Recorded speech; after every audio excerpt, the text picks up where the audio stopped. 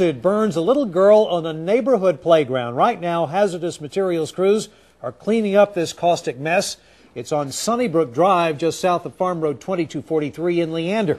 KXAN's Chris Willis there live with our top story. Chris. Robert, good evening. This is the site of breaking news tonight. Again, Westwood subdivision off 2243 in Leander. Let me set the scene for you. You can see Leander fire crews are here now. They are in the decontamination process. They've also put the yellow caution tape up all around this park. This is the Westwood Community Pool area, and we are told that muriatic acid was poured all over this park.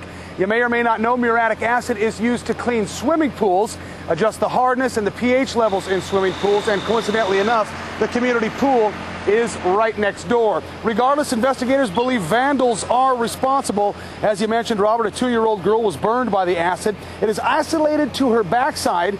She was reportedly going over a slide in the park that contained some of that muriatic acid.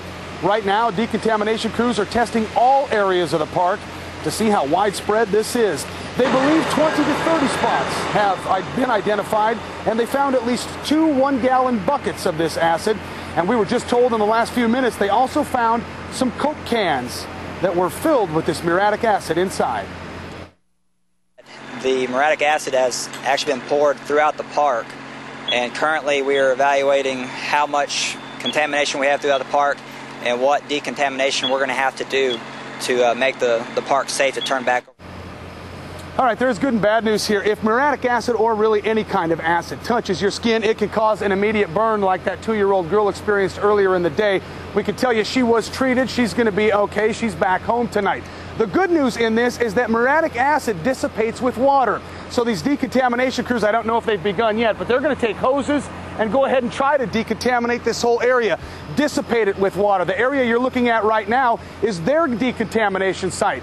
They have crews inside on the playground where they believe this muriatic acid is, and as they come out of that park, they're hosed down, and that water dissipates the muriatic acid that may have gathered on their shoes and on their clothes and on some of the gear they're wearing.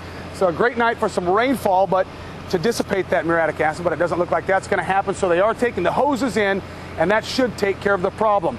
They also, if anybody has any information, they want you to be able to contact the Leander Police Department because they believe a lot of people were at this park today and someone knows who put that muriatic acid here.